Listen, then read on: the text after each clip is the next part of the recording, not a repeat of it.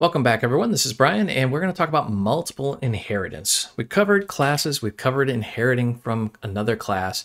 But what if you have multiple classes you want to inherit from? That's exactly what we're going to do. Some languages don't even allow this because it gets so complex. Let's dive in and take a look.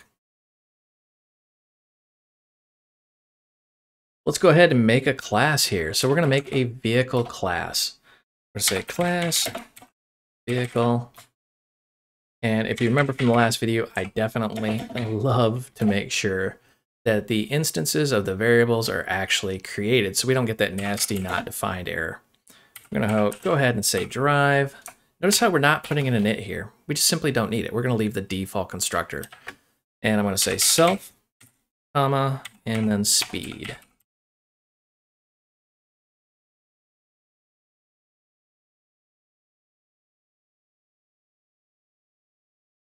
We're going to keep this just super ridiculously simple. We're going to say drive. We're going to set the speed. We're going to just copy and paste this. And I want another function called stop. We're going to just set the speed to 0. We don't need that parameter there.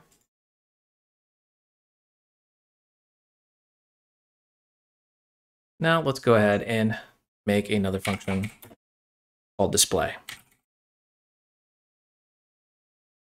And this is where things are going to get a little bit interesting. Take special note of this function because we're going to do this function again in another class. I'm going to say print.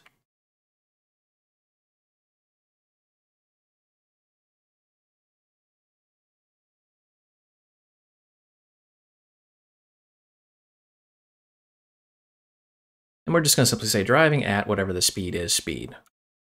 Very simple little self-contained class here. Let's go ahead and make another very simple class. I'm just going to make a freezer class. And this thing exists solely to, well, freeze food. There's a freezer. And let's go ahead and make a variable. Let's call it temp equals 0. So we're just going to set the temperature to 0 by default here. Now I'm going to say def freeze. So we're going to be able to freeze some food at a specific temperature. I'm going to say self.temp equals whatever temperature we just handed it. And let's go ahead and print out freezing, just so we know that the freezer is actually going to, shockingly freeze the food. Now I'm going to actually grab this right here from the vehicle class, def display self, and we're going to modify this, but we're going to put it in our freezer class. You don't have to copy and paste it, just as long as the name is the same. What we're going to do is intentionally create a naming collision between these two classes. So both the vehicle and the freezer have a display function. I'm going to say freezing at self.temp, because there is no speed in the freezer class.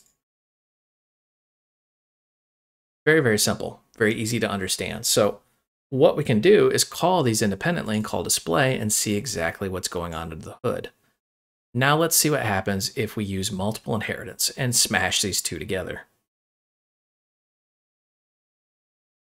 Okay, let's go ahead and combine these two together. We're going to make a FreezerTruck class. I'm going to say class FreezerTruck, and we want a freezer and a vehicle. We're going to smash those into one giant class, and initially I'm just going to say pass. So we're just declaring the class and it does nothing else. That's what pass does in Python. And we're going to go ahead and create it. I'm going to say t equals the FreezerTruck t.drive, and we want to go at 50 miles per hour. I'm here in the States. That's actually relatively fast.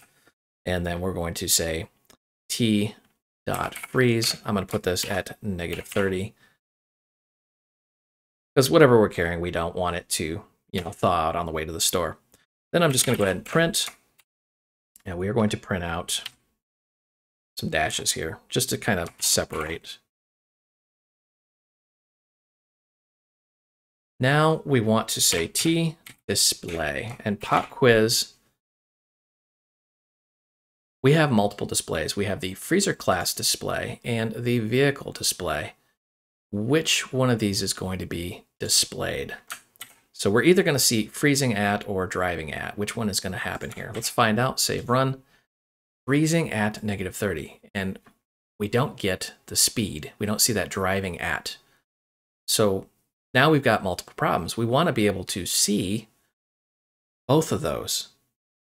But what we've defined, whether we realize it or not, is a new concept called the method resolution order, or the MRO. And you'll hear this time and time again. You'll see people in forums asking, well, how you access it or why this is happening.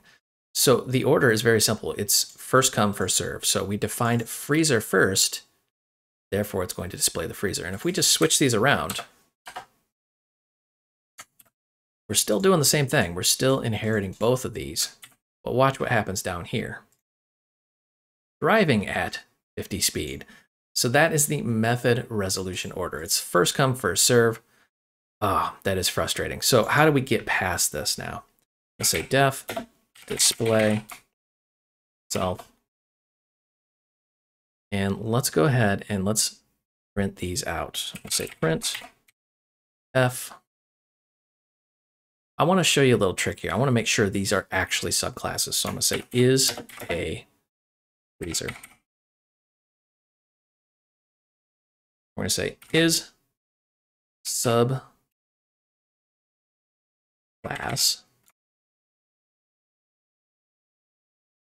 and we want FreezerTruck. So basically we're giving it the current class. We're saying,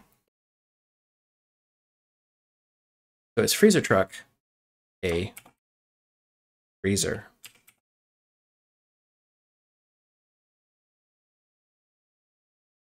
Then we're just going to say is a vehicle. I'm going to grab that. Go down here, bang. Watch what happens when we call display now. Is a freezer true? Is a vehicle true? So now we are calling our own function, and we can actually determine whether or not it's inheriting a specific class. The class you want to check is always first. The class you want to check against is second. So now let's go ahead and see how we would get around this. I'm going to say super. So we're going to call the parent. The problem is we have two parents now. So let's try calling them independently. Say freezer, self dot display. And I'm going to take the same thing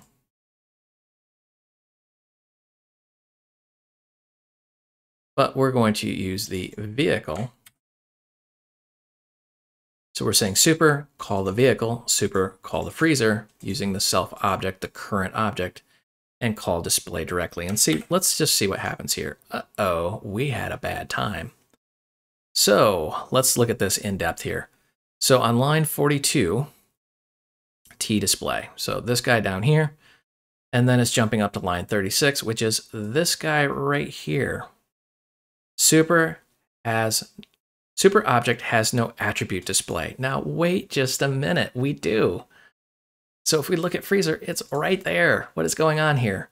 Well, again, method resolution order is popping in and saying, nope, can't do that. So just to prove it, let's comment out freezer as vehicles first.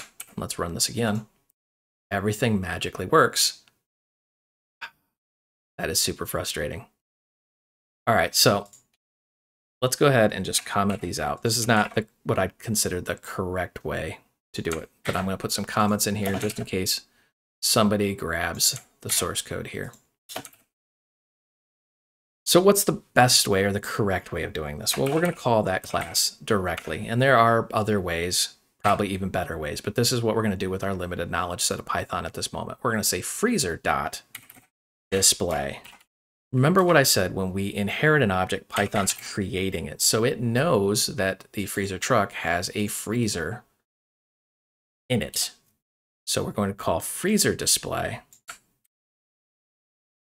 We're going to call vehicle display. And let's watch this work. Now we can see we are freezing and we are driving. Oh my gosh, super confusing. So the major takeaways from this video is Python does allow multiple inheritance, but it has some gotchas, mainly naming collisions. For example, we saw that the vehicle and the freezer have a display function, But once we inherit both of them, MRO steps in and says we're only going to use the first one. So if we want to use multiple, we have to independently call them. Super challenging, but once we wrap our head around it, it's also very elegant. I hope you enjoyed this video. You can find the source code out on github.com. If you need additional help, myself and thousands of other developers are hanging out in the Void Realms Facebook group. This is a large group with lots of developers, and we talk about everything technology related, not just the technology that you just watched. And if you want official training, I do develop courses out on udemy.com. This is official classroom style training. If you go out there and the course you're looking for is just simply not there, drop me a note. I'm either working on it or I will actually develop it. I will put a link down below for all three of those. And as always, help me help you. Smash that like and subscribe button. The more popular these videos become, the more I'll create and publish out on YouTube. Thank you for watching.